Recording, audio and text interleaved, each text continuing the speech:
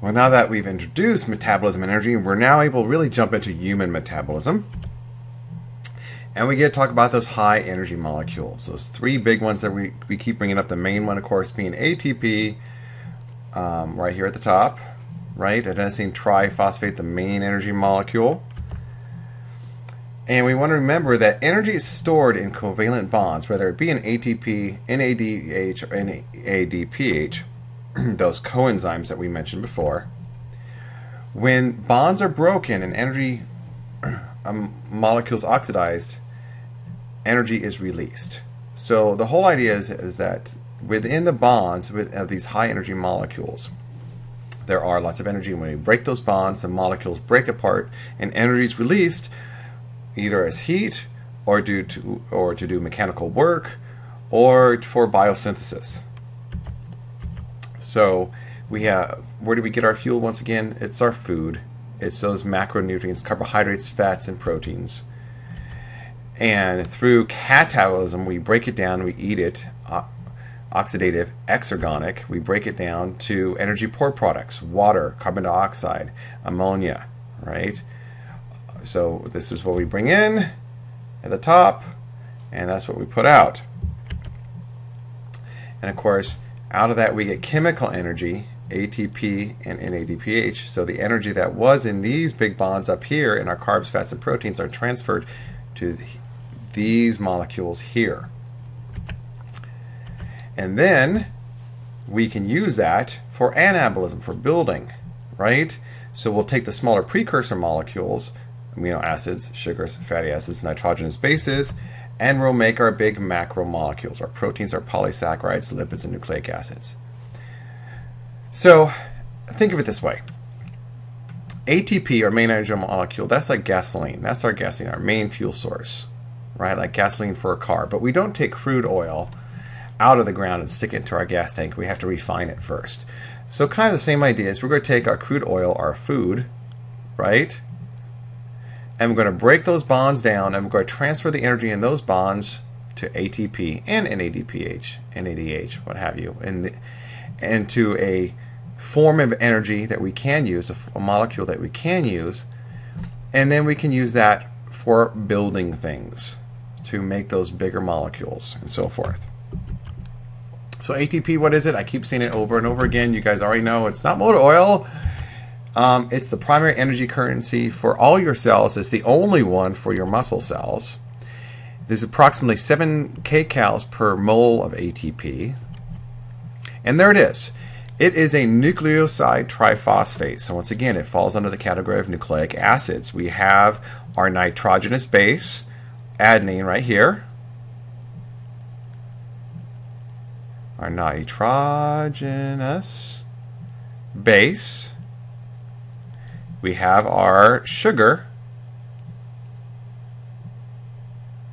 and instead of just one phosphate, we've got 3 phosphates. So this is a nucleoside triphosphate, they call it. In fact, if we only had 1 phosphate here, this would be the same type of thing as what we would see in RNA. Whenever we say adenine and RNA, representing the from the nitrogenous base, this pyrimidine here, it's just like from RNA, except it has 2 additional phosphates. But what I really want you to notice, look at these negative charges. Here, here, here, here. These negative charges really repel each other. They don't like being near each other. I mentioned this once before, which means these bonds in here and in here must be very strong, high energy bonds. In order to get these high energy, these negative charges all close to each other and linked together, there's got to be a lot of energy holding these bonds. All right, so think of it like a compressed spring. Once again, so we have a spring that would much rather be extended like this, and we're going to put a force on this end and a force on this end, and we're going to compress it together and make it look more like this. So there's lots of potential energy.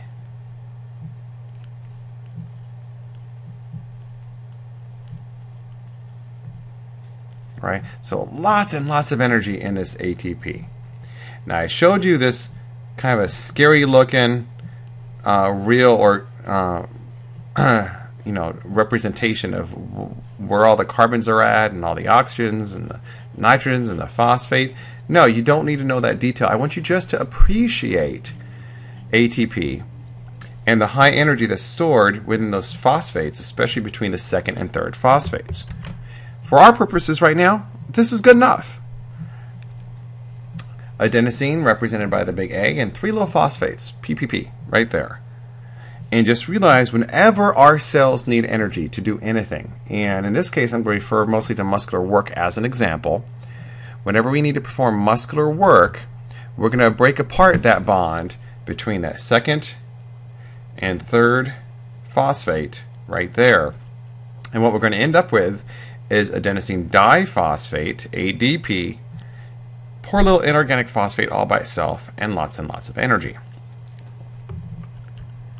Now, why do we have to go through this complicated taking energy from carbohydrates and fats and to a lesser extent proteins and transferring it to ATP only to break down the ATP to sometimes use to make carbohydrates? It sounds a little backward sometimes. Well, why don't we just store massive amounts of ATP?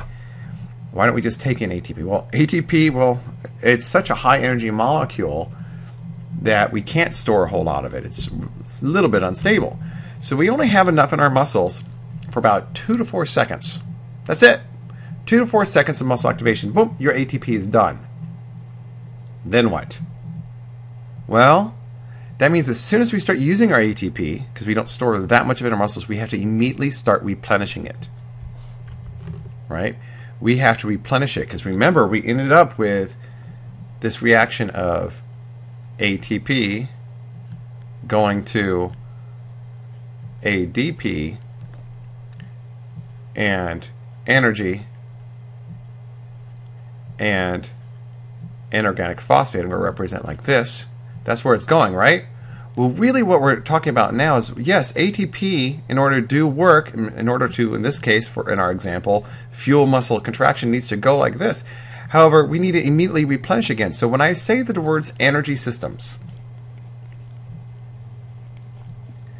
it's the systems that the body uses, that the cells use, to replenish ATP, which basically means we're turning these arrows around, bringing ATP, ADP, inorganic phosphate, and energy this way to make new ATP. It's the reverse reaction. ADP plus inorganic phosphate plus energy to yield ATP.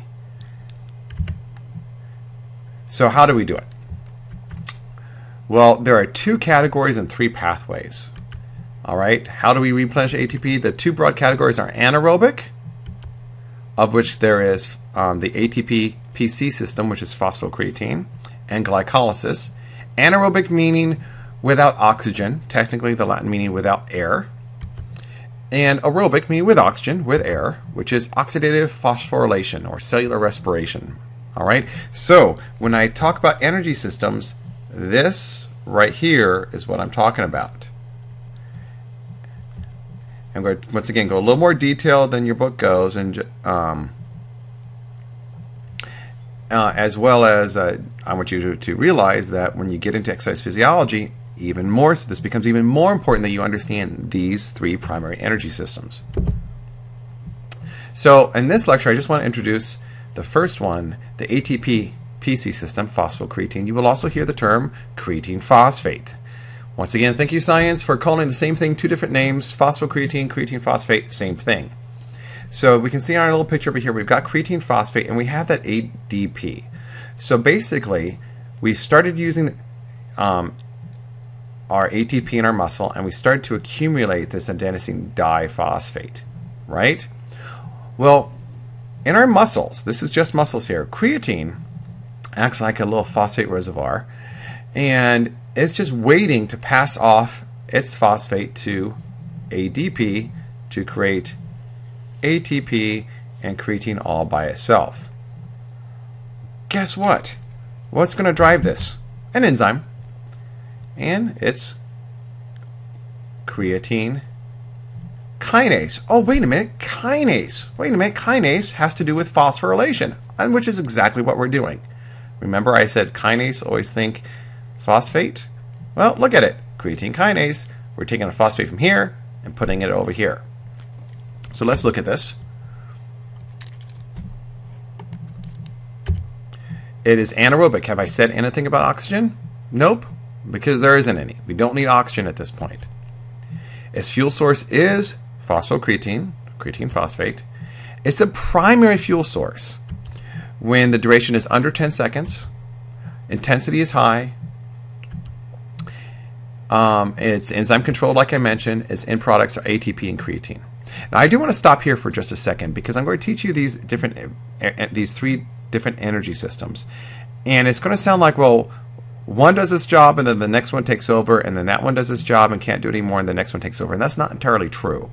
Really, all of them are working at all times. It's just which is the dominant energy system at any particular time at any particular intensity.